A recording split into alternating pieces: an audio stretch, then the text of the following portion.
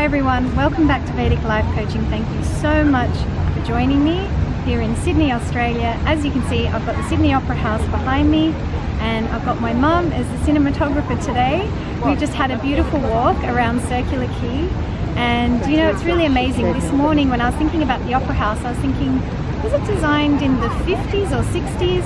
And I think I got it right, because as we were walking around Circular Quay, they have these really old pictures of Sydney back in the day, and there was a picture, I'll try and edit that into the start of this video.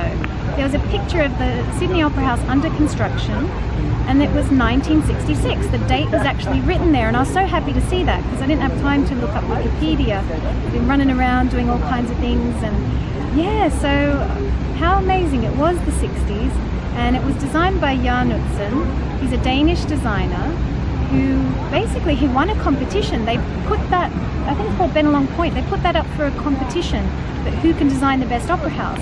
And he came up with this wonderful sort of eggshell kind of design, but where it's situated, it actually looks like sails coming out of the water, doesn't it? And it's one of the most beautiful buildings in the world. So I thought I'd share this lovely location with all of you.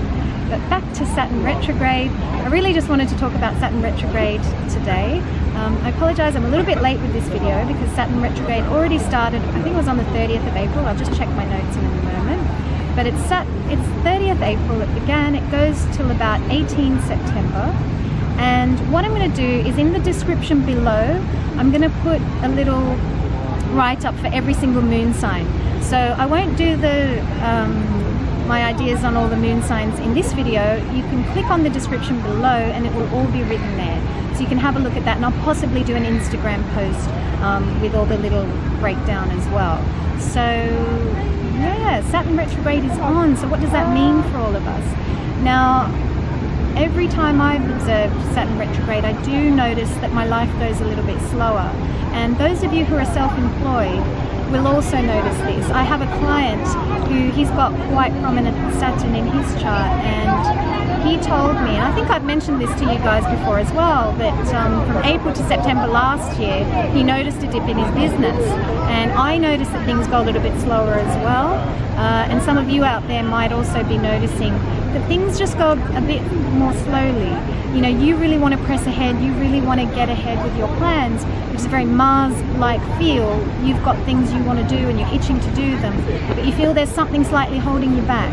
And that something slightly holding you back could well be Saturn in retrograde. So if your chart is quite a Saturn-based chart, bless you, then you know, you might notice that, yeah, that Saturn is kind of just putting the brakes on a little bit, right? And Mars is the accelerator pedal and Saturn is the brakes. So you might be feeling that. Now, if I'm going to check my notes, because I've put together some quick notes on the iPad here. So I'm just going to double check that. 30th April, yes, 2019 to 18 September 2019. And there are some people who aren't so affected by this. So if you are a Libra moon, a Cancer moon, an Aquarius moon, then you're not going to feel this too much, possibly, because Saturn will be actively trying to help you manifest and materialize at this time. So the Libra moon people have Saturn 3rd from the moon, Cancer moon people 6th from the moon, and Aquarius moon people 11th, right? When Saturn is in 3, 6 or 11, he's actively helping you build the next platform of your life up. He's going to be helping you materialize and manifest basically a new platform in your life, or what it is that you need to then help you get through that next portion that he moves through. So yeah, so basically the overview of this is that things might be a bit slower. You know, you might have to cut down on expansion plans at this time. I know I've certainly had to cut back on some of my expansion plans this time. When I came to Sydney, I was thinking I want to do 2 videos per week, and I'm now thinking, do you know what? I'll stick with the 1 video per week. I'll stick with masters and monthlies. That's what I'm going to be doing. I think I also said on the channel that I wanted to start a book or look to get a book out next year, but I'm putting that on hold as well. So basically I've had quite a lot of readings come in, and I've been really busy doing readings for you guys, and I've been loving doing the readings. So thank you to everybody who's booked me. I've had an absolute ball working with you guys, and I mean, I'm just blown away by the quality of the people that are coming in and, you know, just asking for my take on their stars. It's absolutely wonderful. I love doing this work. So thank you guys so much. And the other thing I wanted to share with you guys is a song that has been on my Spotify playlist. And I've been listening to it and I've been thinking the lyrics in that song are just so... Ooh, that's quite interesting. It's a helicopter. There we go. It's all going on today.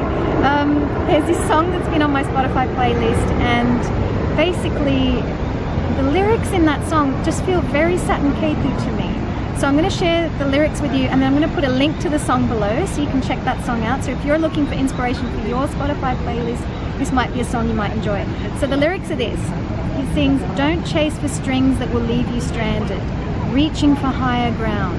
Because we're all reaching for higher ground at this time, aren't we? You know, we're all trying to manifest the next thing, but there's this little something holding us back, and I think it's Saturn. So, but it's with reason and wisdom. Saturn's always, you know, we got to go with the delay sometimes. And I'm learning this in my life, and I'm valuing the delay, right? I'm not pushing against it anymore. It says here, when your reality rushes in, I hope you can take what you're given. When your world unfolds and shows you the road to your destiny, show them who you are.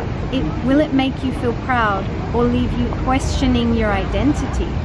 Wow, will this time leave you questioning your identity? And there are people out there going through this, and when I consult with some of you doing readings, yeah, it is. We're looking at destiny. We're looking at, you know, when you show them what you are, will it make you feel proud or leave you questioning your identity? These lines are just so good.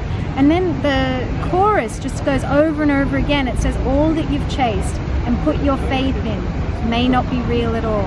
It says it again, all that you've chased and put your full faith in may not be real at all.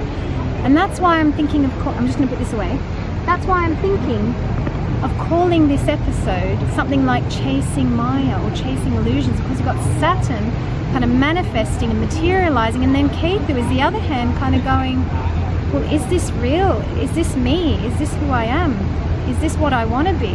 And why are we doing what we're doing? And you know, it's this fascinating time. So some of you, as I say, will be pressing ahead and building your future and building the next platform, and some of us will be feeling, and I'm in this category, feeling a bit of delay, feeling a bit of, I really want to get ahead, but you know, and we can use this time to strategize, to organize, and as Abraham Hicks says, to get ready to be ready to be ready, right? You got to keep being ready. And you know, it could be a time where you're polishing your skills, you're perfecting your craft, you're getting better and better and better at what you do. Because remember, Saturn gives us a delay, but he makes us time rich, and it means when we're time rich, we can get really good at something. We can really master some area of our lives. So guys, I can see the sun is setting, and I think it's time to wrap up, but I'm so glad that you've joined me for this video, and do look at the description below, because that's where I'm going to have your little breakdown. But this next few months, I think there's for me, it's going to be masters and monthlies. That's really what I'm going to be focusing on. And again, that's kind of it. Masters series is bringing up the past, and Saturn Ketu is all about the past. So it suits my energy right now to be looking at all that kind of thing. So I want to thank you so much for tuning in, and I'll see you next time.